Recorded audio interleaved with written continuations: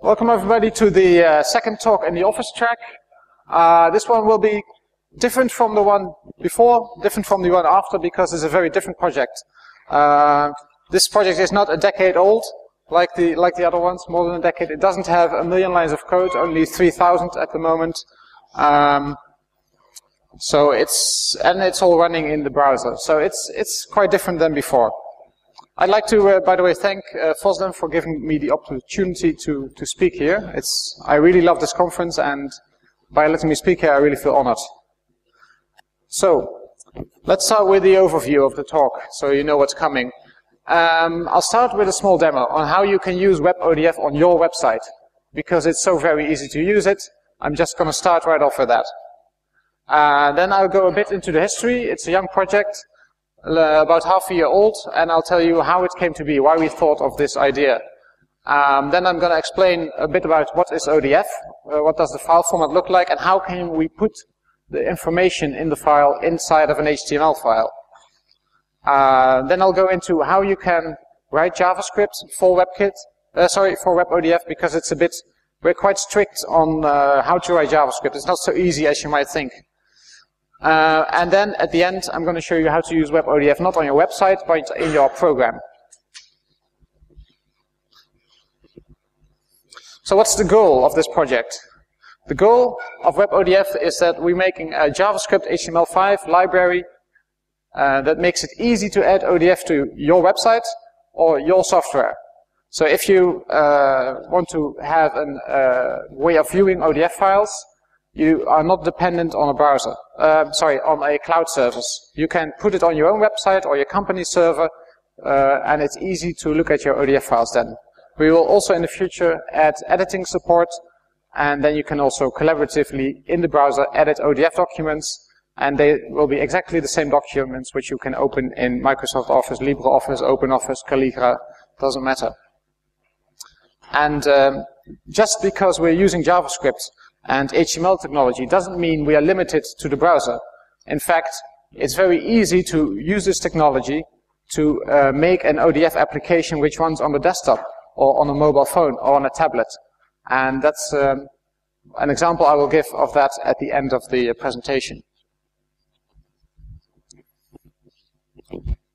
So how to use Webodf? Okay, what do you need? You don't really need a lot. You just check out the Git repository. It's quite small. And you need a web server. That's all you need. There's actually a small script inside of Webodf. It contains a file called httpserver.js, and that's a script which you can use with Node.js to start a small web server. And I'm going to use that for a small demonstration. But you can just as easily use Apache or any other web server. So you take the web server, or you use the given script, and you copy these files. That's all of them. So it's one ODF HTML, that's basically the application, a CSS file with the default styling, the basic startup of the program, odf.js, and the rest of the functionality is put into classes in separate JavaScript files.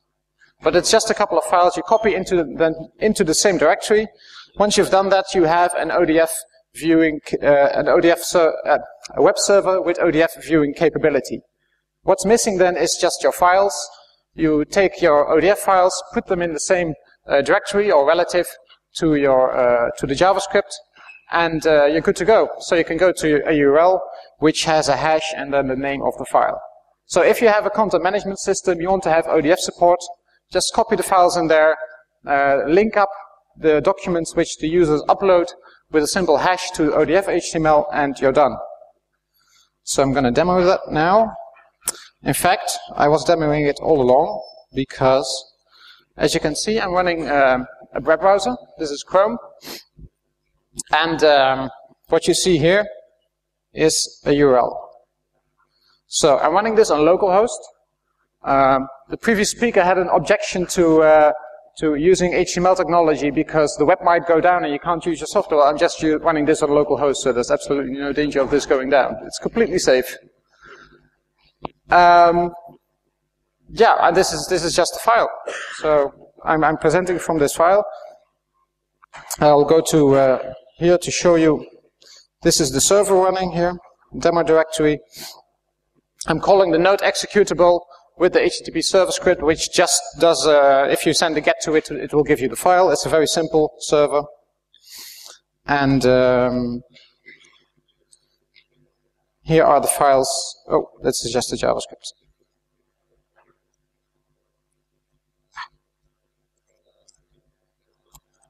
So these are all the files in the directory. Basically, the files are just listed, including then a my report, ODT, the Open Document Standard, which is something I will use to show you later, and a presentation and then a spreadsheet. So we're not just, I'm working now with a presentation, but we're also supporting spreadsheets and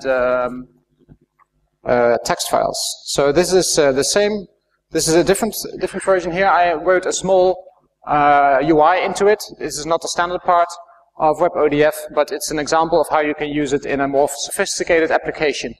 So this is just an XJS. It's a JavaScript library with which you can build UIs. And here it's listing some files. So you can open it, and here's a different presentation. So you see it's got styles, it's got pictures. Here's a big spreadsheet. Takes a bit longer to open, but not really a lot. If you consider the size of this file, it has colors for styles, colors for the cells, and yeah, basically it looks pretty good. So that's how you use it. Now, how did it came to be? Why did we think of opening or writing an application which can easily allow you to view ODF documents in your browser? Oh, spacebar stopped working. Yeah. Well, for that I have to start a WebKit. I guess many people know WebKit. The browser I'm using now is Chrome. It's also built on WebKit. It has a history of long ago. It started in the KDE project, where the browser was KHTML, and that was a very popular browser. It was pretty good at the time, and so good that at some point Apple decided to fork it and make it into the Safari web browser. At this time, Mozilla was the most popular open source browser, and they didn't choose Mozilla because they liked the design of KHTML better. So initially, Apple wasn't behaving very much as a nice open source citizen, in the sense that when they made a new Safari release, what it did was it just dumped a tarball of the source code. But after a couple of years and complaining by the KHTML developers that they wanted a more open development process, Apple started the WebKit project. And so it became a proper, nice project. And from that point on, it gained more ports. That led to Chrome, GTK WebKit, Qt WebKit, and many other adaptations of WebKit. And now, nearly every computer has a version of WebKit running. And by computer, I also mean mobile phones and tablets. So it's pervasive, it's a huge success. And within our company, KO, we were thinking, well, can we repeat this for Office suites? So to see why WebKit is so successful, we have to go back a bit and look at how it works on the inside. If you have all these different environments for which there are ports, and you look at, for example, the string class for them, I mean, most browsers are written in C++, but C++ is different on every platform. In KDE, you have a Q string. macOS has an NS string. CF, oh, I don't actually know what that is. I meant to replace that. WeXWidgets has a WeX string, and Haiku has a B string. So there are many different strings, and people can get very obsessed about what type of string they're using. And not just the strings, it's also the vectors, it's also the graphical interface which you're talking to. The clever thing Apple did with WebKit, when it ported it from the Qt string and the whole Qt environment to macOS, is that they abstracted away all of these things. So they made it possible to implement a few abstract platform-dependent classes and then have a native application, a native WebKit in your environment. And that's why the adoption was so great. Now, we would like to repeat that. At the time we wanted to repeat that. This was an inspiration for a project which we called ODF Kit.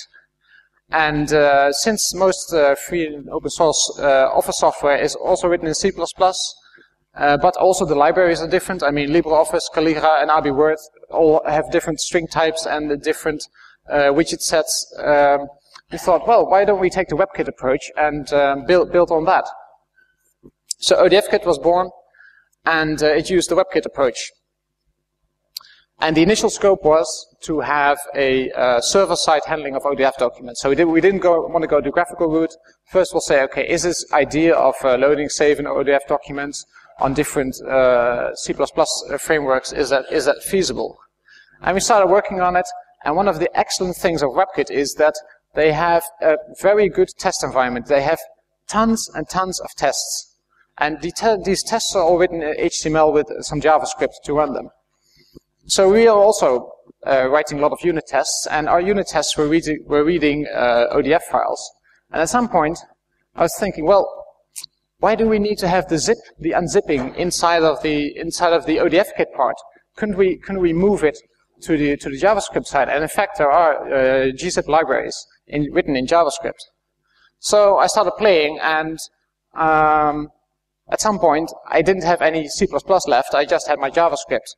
And I thought, well, okay, so it's possible in a browser, and I tested it not just with WebKit, but also with Opera and Firefox. It's possible to unzip a file purely in JavaScript, then take the custom XML and put it into a web page. And that's how WebODF got started.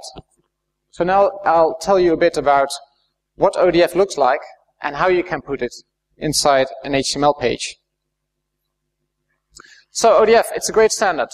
All three Office suites in this Office track today use ODF as their main file format.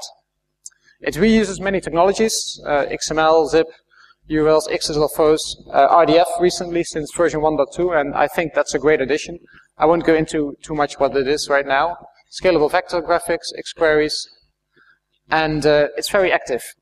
There's a weekly call of the people working on the standard, and they are all from different vendors. They're talking together about how to improve the standard.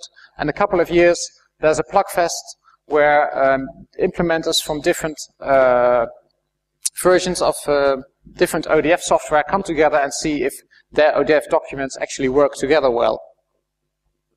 There are many implementations, Calligra, LibreOffice, well, you know most of these. The ones on this side are actually cloud services. Well, Microsoft Office is also a desktop application, but it also has a cloud service. And the growth of cloud service was actually one of the reasons why we said that WebODF would be important, because more people want to work on documents in the browser, but they don't always want to put their documents on a Google server or on a Microsoft server. So how does WebODF work? Well, you start with an HTML file, and in your HTML file you figure out what the path to the zip file is, and you start loading it. The loading is usually done with an XML HTTP request, which gets the binary data, and it doesn't get the whole file at once. If you have a file with large images, it will not get that at once. It will be too slow. So it will first get the index of the zip file, then it will get all the bits which are important to load the content XML file, which is the most important file, the settings XML, the styles XML file, and then it will put the information which is in there in the DOM tree which forms your HTML document. Then you've got a lot of XML added to your document, and the HTML standard says if it doesn't recognize a tag, it will do nothing with it. So any normal text which is in there is just shown as plain text, and it doesn't look like an Office document, let alone a spreadsheet at all. So what we need to do is we need to use CSS with namespace support, and I'll show you later how that works, to hide and show the important bits and to format them on a page, on a slide, or in a spreadsheet cells. Then we look at what the custom styles are, the bold, the italic, the font used, the size of the font, and we also convert that to CSS so that the file in itself looks good. And after that, we load the images. So that's basically all the different steps, and we'll go into each of these in more detail now. So most ODF files are zip files, not all of them, and they contain XML files and pictures. HTML has one DOM, so and it's usually an XML file, or at least if it's not a proper XML file, it will be read as one, it will be corrected. ODF has a different serialization. So the problem is HTML has one DOM, but in a ODF file there are many zip files. So many XML files. Which of the XML files will you actually put in the HTML DOM, or how will you put it in there? Well, there's a solution for that, because the ODF standard has a different serialization, which is just one XML file. Nobody's using it, actually, or not really. But it's still useful. The fact that it's in the standard gives us at Webodf a good idea of how to put the different parts which are normally in a zip file into one DOM tree. And this is what this will look like. So here's the HTML. This is the live tree. I've collapsed the head, and you see the body. That's an HTML body, and then the document tag there. That's an office tag. It's in the Office namespace. It's not shown like that.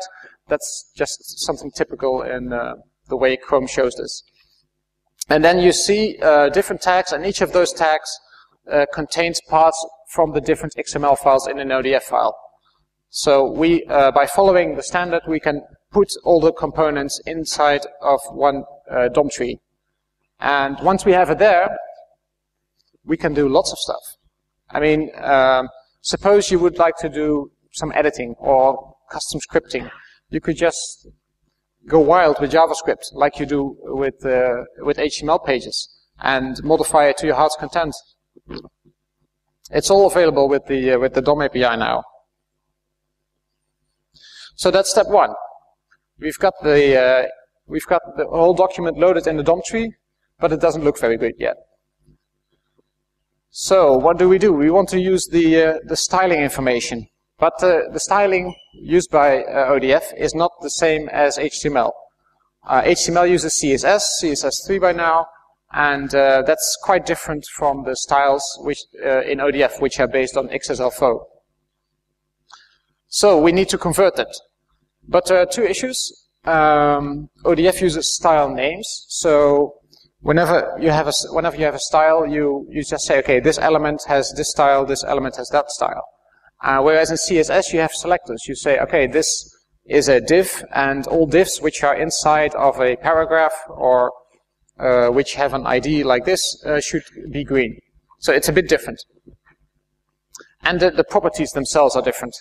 So if bold might have a different name than bold in ODF might have a different name than bold in CSS. Well, for bold actually it's not the same. It is the same, but there are many tweaks you have to do. Conversions. So here's an example. This top part is an extract from styles XML, and it defines a style called myBold, and basically what it says is, okay, text property, this is bold.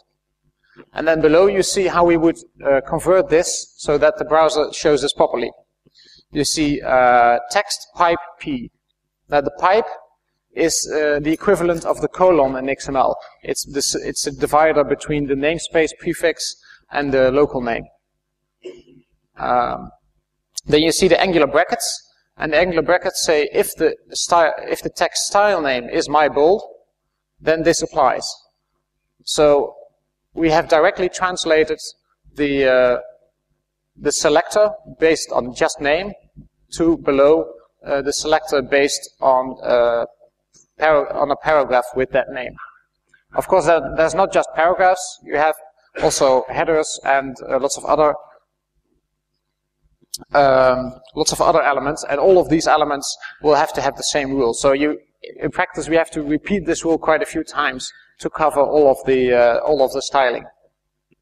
And you'll see that later when I show you how some introspection in the browser. Okay, so that's basically how the conversion works, and you see that I should go back one step. What we're doing here is, because we're changing the styles into a CSS, but when we're editing, we will first edit the top part. So we will change the actual ODF and then redo the translation. So when we're editing, which we're actually not supporting yet, but which we're planning, we will be editing the actual ODF and then recalculate what CSS looks like.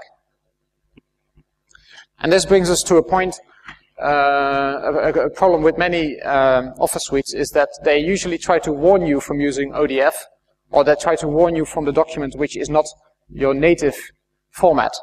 Microsoft doesn't like you using open document formats.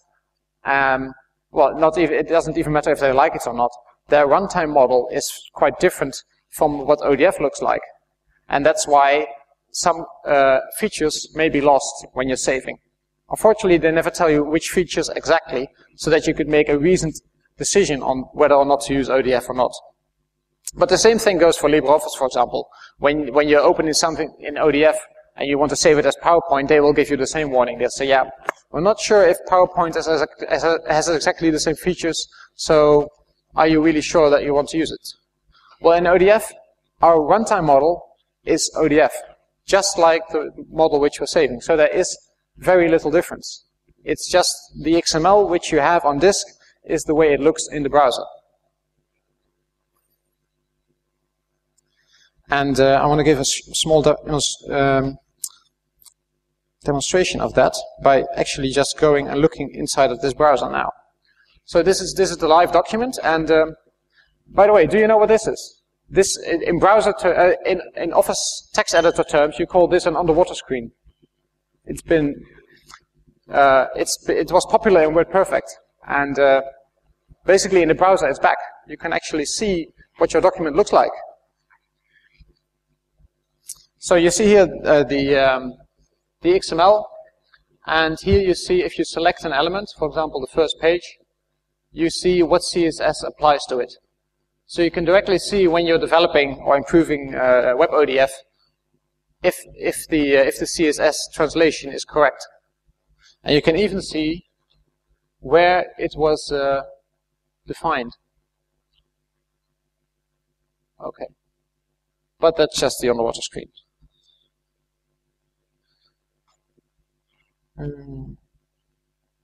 Okay. The next part will be a bit about JavaScript. Because writing JavaScript is something many people like to do, but few people like to learn. And the problem with JavaScript is it's quite flawed. There are many problems with it, and but you can avoid the problems. And that's what I want to go into a bit right here. You have to be very careful when writing JavaScript, but with the right tools, it's a doddle. It's just fine. You have to be aware of them. So I want to talk a bit about that now. So here's a list of practices which I want to talk about quickly. So you have to use the good parts of JavaScript. There are many bad parts. You want to use JSLint, which is just a checker, which checks is my JavaScript good. You want to use runtime abstraction, and we really need that here because Webodf might be running in a browser, it might be running on a command line, it might be running in a native application. So we are abstracting that away in our project. You want to use callbacks for faster I/O, and you want to compile your JavaScript using the closure compiler, and of course use a lot of unit tests. So the first part. I saw there's a stand of O'Reilly here. They're the biggest sponsor of the event, so I think it's good that I say this is an excellent book. And you should probably buy it if you want to write JavaScript. It's called JavaScript, The Good Parts, and it explains which parts of JavaScript are bad and which you should avoid. And yeah, it's a very thin book. It's a great read. I think you should really have a look at it. The author of the book also wrote a program called JSLint, and JSLint will tell you if you're using a bad part of JavaScript, so you can avoid it. So the runtime. Webodf runs in different runtimes, and the only common thing between all the runtimes is that, of course, they're all JavaScript, and some may have a DOM. If they don't have a DOM, you cannot do anything. You cannot do everything, but you can still do the unzipping, for example. You can still do base64 encoding. And the runtime is a thin abstraction layer that gives you access to the file system, logging, use of timers, the window object. And we have currently runtimes for the browser, for Node.js, which is the server which is currently running this presentation, and Rhino, which is a JavaScript implementation. You should also use callbacks. This is a very cool feature of JavaScript. And since I/O is often the bottleneck in your application, instead of waiting for an event that may be slow, you should pass a function. So here's a function load.xml, and we want to read the file myfile.xml. Instead of waiting for the result, we just pass along a function, and the function has two arguments, error and data. And if the loading has been done, then this function will be called with either the error message or the data. So because the function load.xml itself returns immediately, sending a request to the file system and then hanging this function on there, it can immediately continue with all of the rest of your application. So your application becomes a bit faster, quite a bit faster. Well, it's very important to write unit tests. It's tricky to write a program which runs in a browser. I mean, browsers are so different. They're getting much better, but they're still very different, so you really need to test a lot. And also, I have to admit, I didn't mention this yet, but we are not even supporting Internet Explorer at all right now, because it's not worth it. I looked at Internet Explorer 9, and we might support that. It's a lot better, but I'm not sure it's following the standards good enough. We tried, when we're in doubt on how to develop something, we just read the standard and use that. And if Internet Explorer adheres to that, we may start using that. I don't see that as a big problem for adoption of the project, because if you want to use a native application, you're free to choose any browser you like, a WebKit component, for example. If you want to use it on an intranet, you control who is using what browser. So selecting on quality of browser is not really an issue, I think.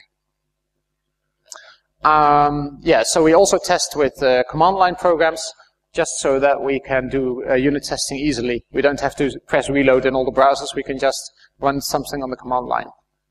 Instrumenting the code, there's a very cool tool called the JS coverage. What you do is you run an executable over your JavaScript code, and it will instrument it. That means it will add monitors in all of your code, and then when you run your tests, it will tell you how often every line of your code was executed. And that's very good, because you can check if you are actually testing all of your application. Okay, Node.js, I want to say a few things about that, because you want to run unit tests on the command line. Node.js is a V8 engine. It's the JavaScript engine which is in Chrome, and it uses callbacks extensively, so it's very good for a server. If you want to implement the server in JavaScript, well, this is the thing you need. It's really up and coming. We're also using Rhino. It's a very slow JavaScript engine, and it doesn't use callbacks. So the reason why we're using that is because it's so different. Because the callbacks do need special attention. You need to make sure that if you pass a callback, that you don't need it before you actually leave the current execution loop. And lastly, we're using Qt WebKit, because neither Node.js nor Rhino has a DOM, and we also would like to do tests on the DOM on the command line. So we have a Qt WebKit, which runs with no user interface, and which we can do more testing with. Okay, next in the list of tools which you want to use with JavaScript is a closure compiler. Since what does it do? It combines all your JavaScript files into one big file and optimizes that. And in itself, that's not really too important for this project because the code isn't so huge. But it also does syntax checking, and it also does type checking. So instead of waiting for your browser to give an error, you can already on the command line see if your code is any good. How does this type checking work? Below here is a small code fragment, and you set comments saying what type every argument to your code is.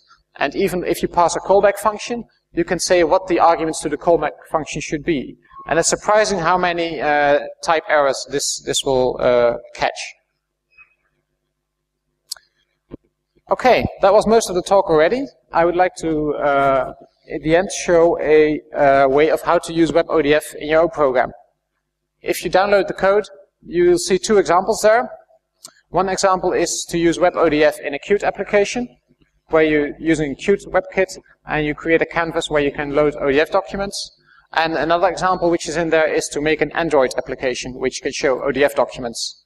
At the moment, there's no decent application on Android to show ODF documents, and this one is also just a demo, so it's not released as a decent solution which is in the marketplace yet, but it's very small because most of the code is in the JavaScript which is shared. And it would be very easy also to make, for example, an iPhone or BlackBerry version of this application. So this is a small excerpt of the code of it. It's basically two classes, and here you see some of the magic happening. Here, what you do is you load this ODF HTML file in your WebKit widget, and when it's loaded, you change the current runtime, you change the read function, and you change the function for the get file size. And once you've done that, then you instantiate a new ODF container. So we're overloading two functions, and then this gives our application the ability to read any file on the file system. So the advantage of this application is that it can actually show you files which are on your disk. And I'll run it now. It's here. So this is the simulator. It's an older version of Android. I purposefully used an older version to show that it also works there. You don't need all the new features in Android to get this running. So here it goes. Let's open a spreadsheet.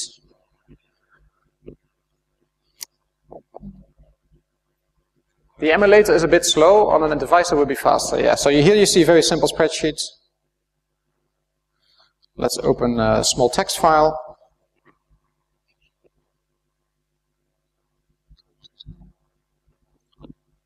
And you see that this is just it's really just an HTML page, but also Android provides you with a nice UI here. And yeah, it's a very small application. Most of it is just the JavaScript which is shared. Okay. So what are the current activities in the project? We've been going for half a year. We're being sponsored by NLnet. We still have about 3 months left of funding. Well, not full-time, but part-time funding.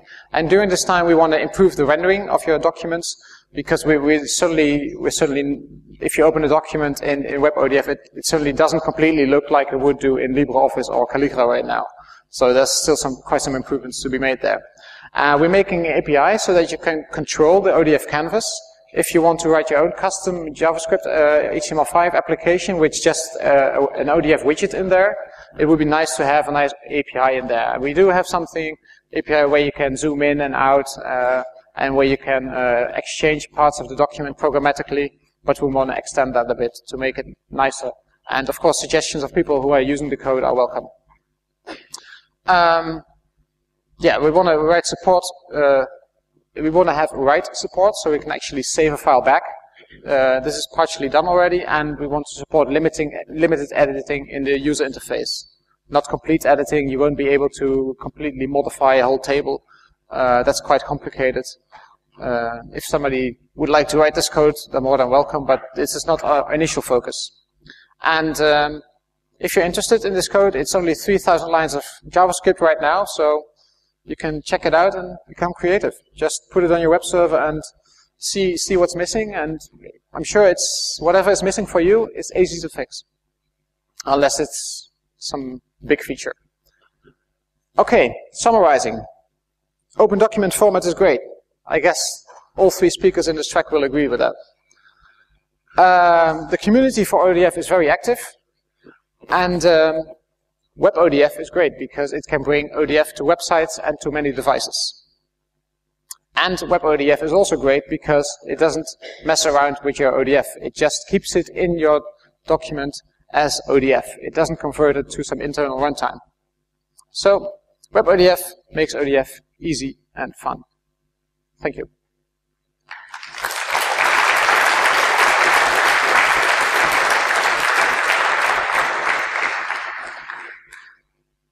So we now have actually 50 minutes for questions. So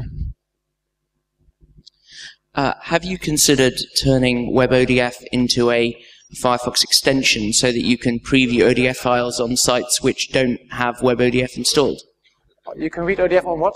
So there's lots of ODF documents on the web, right? Yes. But in this system, the owner of the website has to install odf.html on their domain in order to be able to preview them. Yes. If you took this code and made it into a browser extension, then the owner of the browser could preview any ODF document. That sounds a very good idea. Yeah, I haven't thought about that. I haven't thought about that because I wasn't aware that an extension might be able to sort of handle a MIME type. Oh, absolutely. Well, yeah, I don't know about in other browsers, but certainly in Firefox. It would be very easy to make this then. Yeah. I mean, I think this has actually been tried before. There was a Firefox extension that did some very simple stuff, but you seem to have got a whole lot further, so it would be really interesting. I mean, I personally think that it would be a cool feature for Firefox to have in the core eventually, a kind of preview mode for ODF files, and would really drive ODF adoption. And if your code could get to a certain level of fidelity and a certain level of reliability, then why not? Yeah. Also, if it's an extension, you can just, when somebody clicks on it, you can open it, show it, but on the top have a big button saying, actually open it on your desktop. Yeah. Good suggestion. are there any more questions? Oh, all the way up there.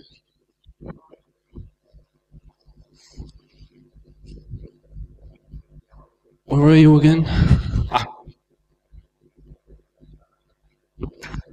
Maybe you have said it, I was a bit late, but what is the added value of Webodf compared to native HTML? Well, that's native HTML isn't ODF. So if you have Office documents which people are creating with LibreOffice, Microsoft Office, Calibra, and you also want to publish them on the web, how are you going to do that? You need something for that, and I think Webodf is a very nice way of doing that as true to the original document as HTML allows, so HTML runtime allows.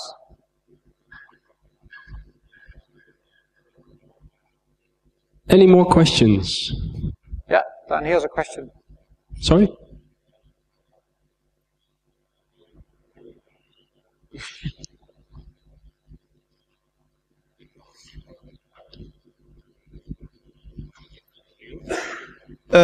I'm not sure if I remember correctly, but he said something like that since you modify directly the ODF document model, then you re-render it into the CSS? XHTML5 DOM, right? And this I think could be a problem for I mean the speed, the performance of the program. I mean. Probably is unfeasible to do the other way around. I mean, to keep two changes in sync, or to use another document object model in the middle of well, what you are doing currently. It will be out of right, so it's not feasible. But do you think it, at least for the simple editing capabilities that you are planning to do now, it won't be a problem? Or I mean, I'm just asking. Yes, I completely see where you see that there might be a performance problem. And well, for small documents, actually, there's no performance problem because loading is pretty fast as well. I didn't actually show a benchmark here, but if you want to load, for example, the ODF specification, which is a 600 page document, it takes double as long as LibreOffice does it. It was about as fast as OpenOffice, but the latest LibreOffice release was quite a bit faster, so unfortunately I can't say anymore that it's comparable speed. It's double the speed right now, but it's pretty fast. Now, that's of course the unzipping and then the rendering. If you just update the rendering, that certainly takes several hundred milliseconds for a decent document. And your suggestion of if there's an edit in one place, just do update only a fragment of the CSS, I think makes sense.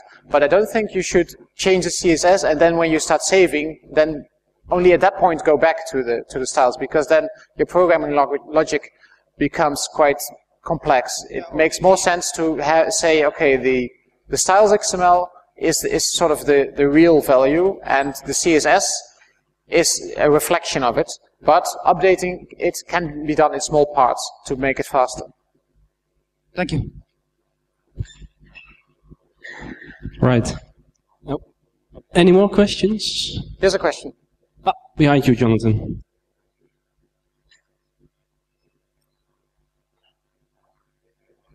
Yes. You said we can use Webodf in a Qt application. Could you list which Qt modules you may use for that? Sorry, what the, about? The Qt 4 modules, for example, WebKit or some other modules? Yes, so Webodf itself doesn't need Qt, but you can use the Qt WebKit module to display Webodf. So in Webodf we have a small demo application, which is just a couple of hundred lines of Qt C++, which basically embeds the JavaScript files, starts a Qt WebKit page, and then says, okay, now just render this. So all the application does is it says, okay, there's file access. The web component is not allowed to access the file system usually, especially not via XML HTTP requests. So it just goes back to the Qt code. There's a binding for that, and then the Qt code will read the file and pass it on. But it's just a little bit of Qt code. Most of it is shared. So even if your application is Android, GTK, Qt, the whole layer should be quite small. Most of it is all JavaScript code. You just the native binding is something which you need to write dedicated code for.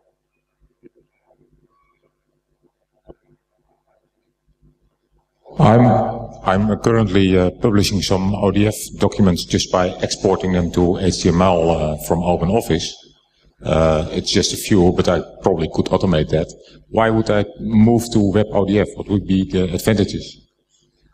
Well, you would do less work. You don't need to convert your documents, because what you would do, I don't know what your web server looks like, whether if it's just a page saying, okay, these are my documents, here are links to the HTML versions, and here are links to the real documents. That's probably what it looks like. Yeah. So what you would then do is you could remove the HTML link, or at least change it to go to this odf.ml with the hash, and then just link to the file. And you're saving a tiny bit of disk space because you don't need to store the HTML version.